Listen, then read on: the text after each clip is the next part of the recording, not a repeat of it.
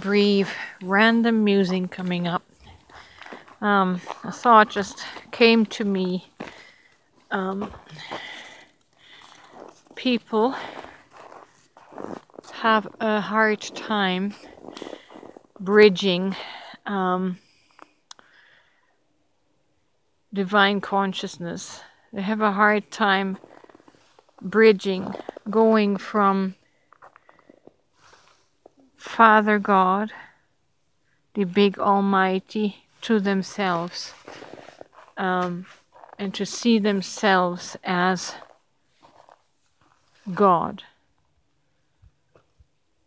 See, the word Almighty has a certain meaning and definition in our mind, and it equates with inaccessible. It equates with separation. And it's really difficult to go from the dual mind to the one mind.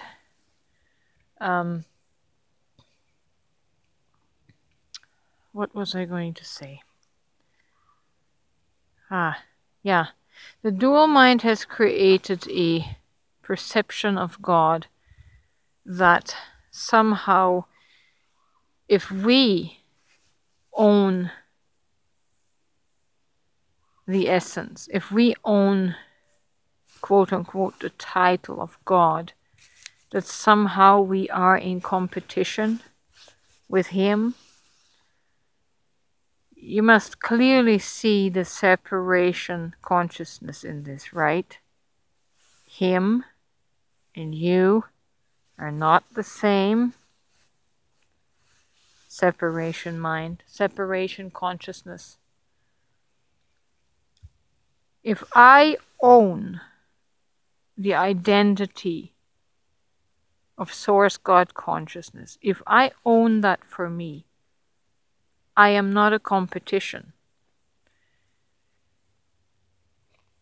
And there's certainly not a God that feels threatened by me owning the identity of the Absolute Source God consciousness.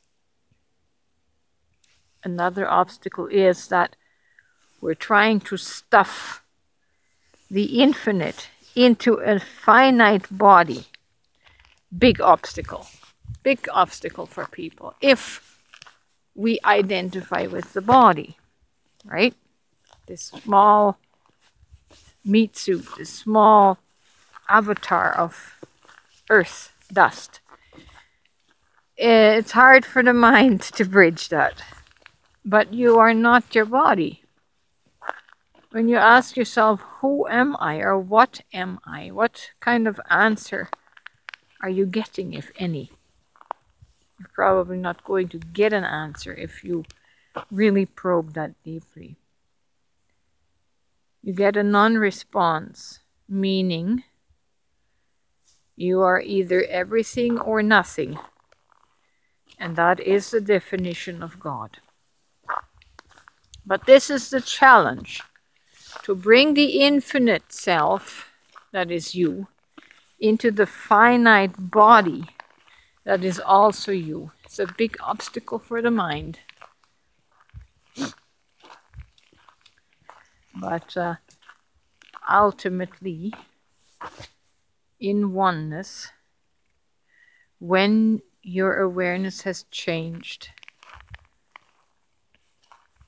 from two, duality, to one, singularity, the center of the universe becomes you, right here, right now. And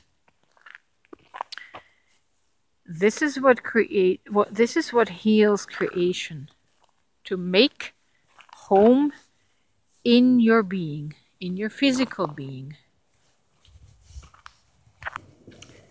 As we bring the Source consciousness, awareness, home into our bodies are going to respond to that and become transformed and healed.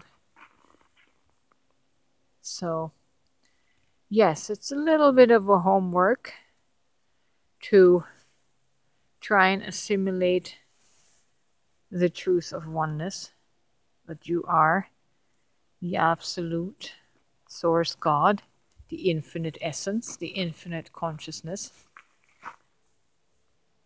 The job is to bring that into the finite body without exploding the body. So it's going to happen gradually.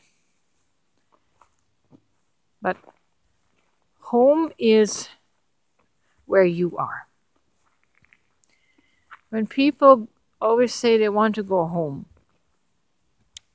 that is because they still feel alienated from their self. They're still not comfortable with accepting the fact that yourself is home. Yourself is the home of God, the home that you long to go to, but that home is inside of you. And when you can finally accept that, you can bring everything into yourself, you are going to transform your being. And it's going to show up in your physical being. You are it. You are it if you want to be.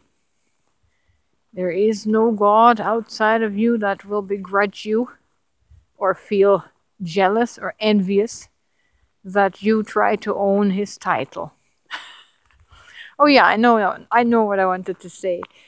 God is like a mother, and she has a bunch of children. They always say a mother doesn't divide her love up between her children. She multiplies the love. And God, in the same sense, multiplies his love and his essence. He does not feel jealous. He does not feel slighted if we take upon ourselves the essence and identity of the infinite self. In fact, it would honor God. You can only become like God if you own the identity. It's a funny psychological thing. But before you can become something, before you can manifest as something, you have to say, I am that. So, to use a biblical phrase, if we want to become godly, we have to be God at the source, right? The apple tree cannot become a banana tree. It only produces apples because it knows it's an apple tree. And you can produce godliness only when you know that you are God.